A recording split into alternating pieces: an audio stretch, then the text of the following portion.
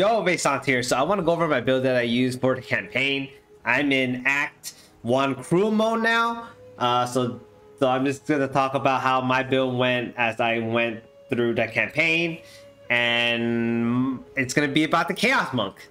Alright, so I did a poll on Twitter. I know I'm always going to be playing Monk. Okay, only Monk too. And I'm biased toward martial arts and unarmed. So that's how it is right now. And I did a poll to which ascendancy I want to go to, either Invoker or Alkalite, and people chose the Alkalite. So this is going to be the Chaos Monk, Alkalite, Chihula. And the way it's going to work is I want to build around this Mantra of Destruction, getting that 10 combo so I can convert my move into Chaos, right? 30% of that go get into Chaos. So I'm going to build around that Chaos damage.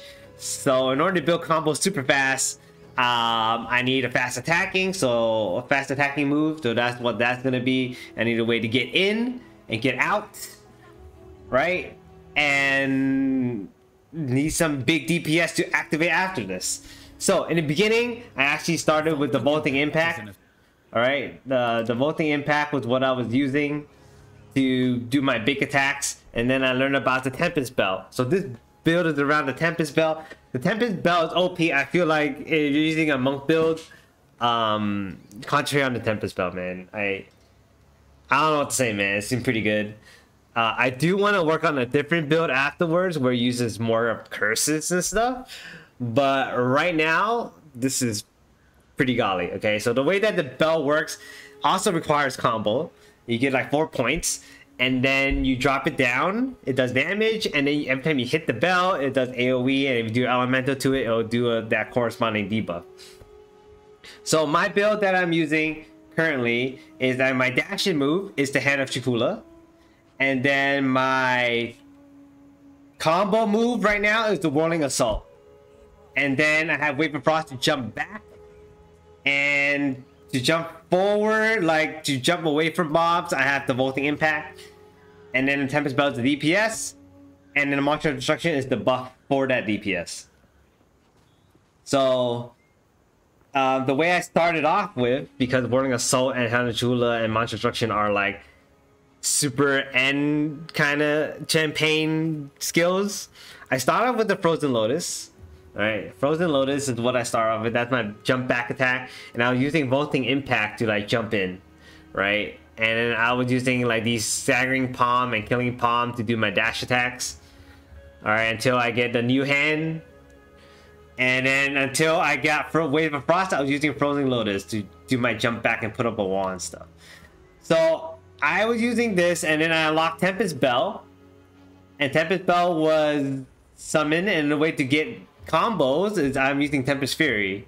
So the way that Tempest Fury works is it does 4 hits, right? And the 3rd hit does 3 times. So you build a lot of combos way faster than Ice Strike. So that's why I prefer this one instead of Ice Strike, because Ice Strike only hits 3 times.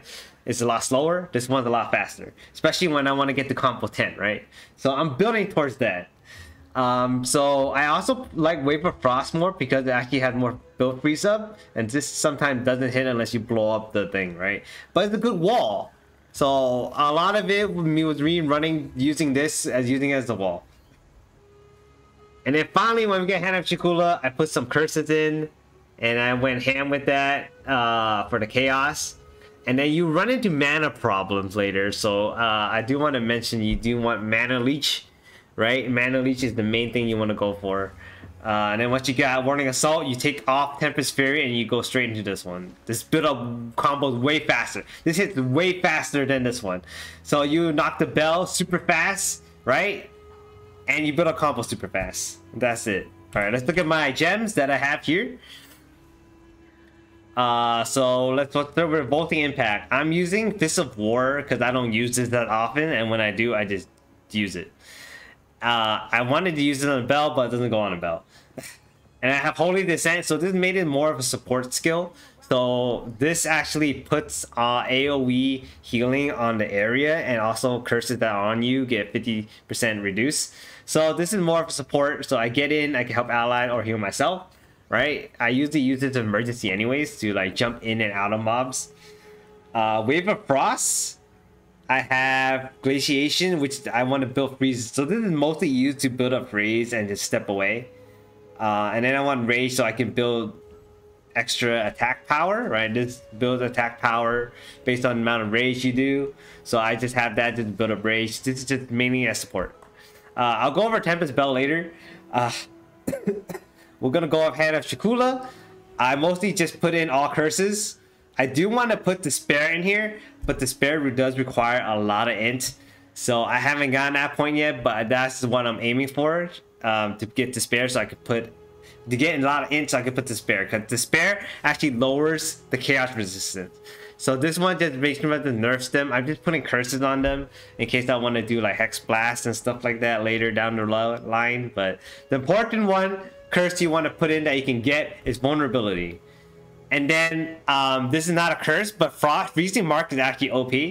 So this allows you to put after an enemy dies, it just blows up and it does cold damage and could potentially freeze more things. Okay, but this allows them to freeze build up more on the enemy. So you just mark them and then you just jump back with this to put more freeze and just build up freeze if you want to build up freeze. I also have Ghost Stance as my main spirit, right? This is just for defensive purposes. And then I wanted to concentrate on just living. This is just allowing me to live more often. And I'm running fast forward. So this, I get these Ghost Shrouds a lot faster. So I built around the Mantra of Destruction. There's not many support gems out right now that are like useful for this. But the important one you want on this mantra is the Premeditation, which empowers the supported skill or skills that are empowered by this get 15% more damage. That's just straight up 15%. You can be using this whenever you can before you do your bell, okay? And I just put this Mercer's Intent, allow Cooling Strike. There's not much you can put on here. Like if you just look at the skills right here. See support gem. Support gem for Ghost Dance. There's not much. Even if you uncheck this. You can maybe go for this while it's active. But this is not gonna be active for that long. Oh, I know, Ghost Dance, right? Actually, you might be able to use Clarity. This is maybe the other one you can go for. But I don't have enough spirit. I don't have 30 spirit that you get from that one boss, and I've been having that for a long time. So that's what I've been doing. All right, let's jump back to here. Whirling Assault. I have fast attack speed because I just want to build up combos. This is mostly used just to build up combos. And I want to have some kind of chaos stuff applied to it. Eventually, I do want to use chaos. No, I think the bell wants that. But one of them is going to use that chaos gem. Where is it? Let's do this one. But that is like a tier 3 gem, which is like co-infusion. So one of them is going to use that. I don't know which one yet. So that's that. But for now, that's going to be using poison. And since it hits super fast, it's pretty good. 60% on hit. And then I have Splinter just so I do break armor with it because I hit so often. Just want to just hit it and break armor. And then we have the Tempest Bell, right? Tempest Bell is where your big deeps is going to be. And Tempest Bell, I'm going to be using stun build up because I want to make sure the monster are there. They're going to get stunned more often. They get dizzy. It works well on just regular mobs. And it does help in the bigger mobs. I do want the Magnify effect. So this is the big AoE effect. You want it on there. There is the Expanse one, which actually gives you 50%, but it gives you 6 second cooldown. 6 seconds is too long, man. I need to activate it fast. Because I built up the combo and the bell's done. I destroyed the bell so fast, it'll just be gone, and I want to place another one right away. And then I have Heavy Swing, which is to give you physical more damage. You can use Close Combat too. Close Combat is nice. It gives you 25% more damage when they're closer to you, right? And most of the time you're up in their face anyways, putting that bell down. And then doing the Whirling Assault. And then I think that's mostly it, right, for the gems? Yeah. Bolting Impact, we have Fist of War, Holy Descent, I'm just gonna go over it again. Wave of Frost with Glaciation, Rage, Tempest Bell with Stun Buildup, AoE, and Heavy Swing. Whirling Assault with Martial Tempo, Venom and Splinter. Then have Chula, Vulnerability, Freezing Mark, and Enfeeble, soon to be Despair. Fast Forward with Ghost Dance. I wish I could put another one, but it costs extra spirit. A Mantra Destruction, Premeditation, and Merciless Intent. And that's that. Yeah, Merciless Intent. There's not much you can put on this, man. Look at that. Coming soon. Yeah. This one was what I was looking at, right? Merciless Intent, Life Tap, Inspiration. Not much you can do here that'd be helpful in the long run. So you don't need to worry about them, the Mantra of Destruction for a while. And let's look at my passive tree. So Ascendancy, I actually went to Mana Leech Instant, and then I went into this Reality Rending because I want the extra chaos damage. But I think my plan is to actually get this next, and then I'm going to get into the Breach next. It'll be nice to have this, Lucid Dreaming, but you only get 8 points, right? So you got to pick what you will. I like the extra chance of extra chaos damage, so that's what I went with. So to start off with, I went down this route right here, right? And I got this attack and cast speed, so I want to attack faster, right? I just want to just be faster, everything speed, damage. I went some more defensive route at one point, so I got some evasion and energy shield, more speed, more mana regen. I went down here to get more defensive perks at one point, but I did make my way down here to get my mana leech. And usually the mana leech stuff kind of more important at like around Act 2, where I actually got Mind Runes. I'll show you later. But I went for attack damage down here, and then I pretty much curved this way, and I got these stuff right here for more damage. The important part is to actually get to this part where just all your damage just gives, all your damage does extra chaos damage, 11%. So that's what you want to go for. I also swung by here, and I got extra chaos damage right here. There's some mana leech and energy shield here, so I picked these up along the way of getting up here. So that's what I have so far. I know there's a mana leech down here that might be interesting, but that's kind of too far, and maybe that's like an end game kind of thing I want to go for. But the main plan now, after getting this filled out and get the wither away, I'm gonna make my way down this path and go to Mind Over Matter. So our damage go to mana instead of life first, so that's gonna be very good. I believe there's a chaos node somewhere around here. Let me just, right here, and I'll probably pick these up along the way because I'm gonna deal with curses and stuff too. You weaken them, and then you blow them up. So for gear, the important thing is to make sure you have this mana leech in some case and form. If you don't have any, get some sockets onto your weapon, and then put some Mind Runes in there. Mind Runes give you mana leech. That's the important part. Everything else kind of up to you what you need. If you need some resistances, I'm running resistances. Here's my stats. Resistances. The important part I like to go for is I like to go for anything that have gains per second, so I don't have to be determined on killing anything, especially finding bosses.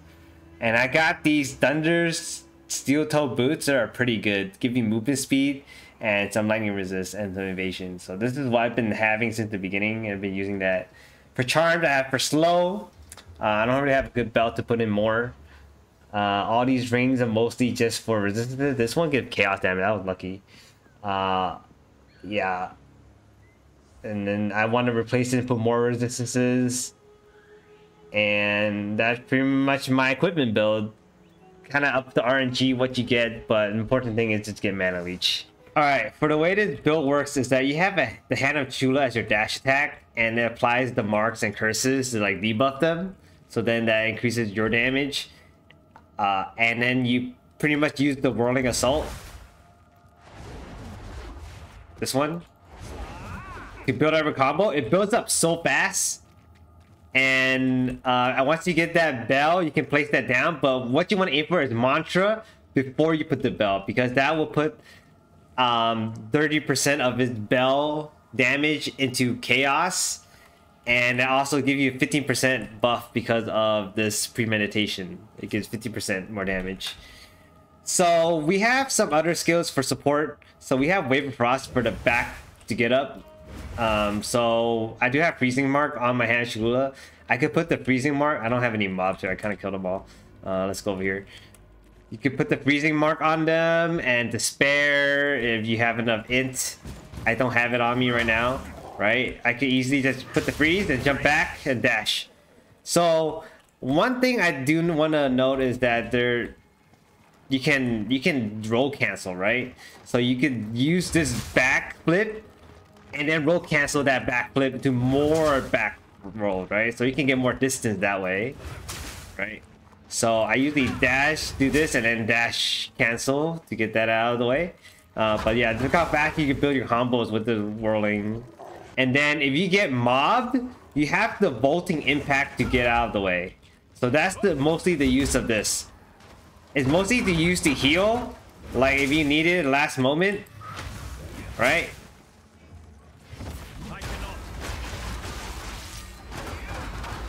You just get out in the middle of mob, like, oh shit, I'm gonna need to jump over there. And you can roll cancel, land and roll cancel. Oh yeah, I also want to mention that you have a belt, right? And sometimes you can't reach it. You can use the vaulting impact to jump there so you can start the combo too. So there's another use of why I have vaulting impact instead of other things. Alright, put some mark here. You build a combo, you can put down the bell just for the heck of it. This is where most of your damage is going to be coming from, is the bell OP. And this thing hits so fast, Rolling Assault hits so fast. Oh my god, I'm in cruel mode, okay. So it's a little difficult. Oh no, you want to hit this. You want to hit the bell. You want to make sure the bell disappears. I was thinking if I have more slots, I'll use overabundance, so I have 2 copies. But right now, that's what I'm doing. But yeah, that's mostly all I use. I don't use any other skills. Right, Wave Frost to kind of just get some distance sometimes and hit. Let's try it on the boss. Yeah. Come on, Druid. Alright. Put the mark on. You can drop the bell if you want. You want to make sure you hit the bell. The bell's gonna disappear. It is what it is. You put it back up. Easy. Just one twirling assault pretty much gets it going. It's kind of hard not to move, right? But get it back up again.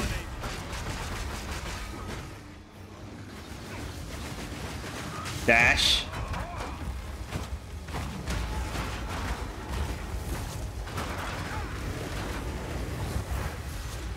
That's fine, that's fine, that's fine. You can even just roll cancel once you get that 4. This guy teleports too much, man. Oh. Got a little crazy there. Look how much damage I hit at once. Put this. Ooh, even more chaos damage.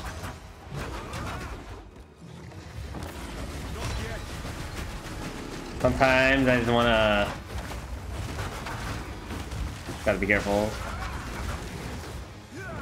By pretty much 2 whirling assaults, you get enough for another bell and a mantra already.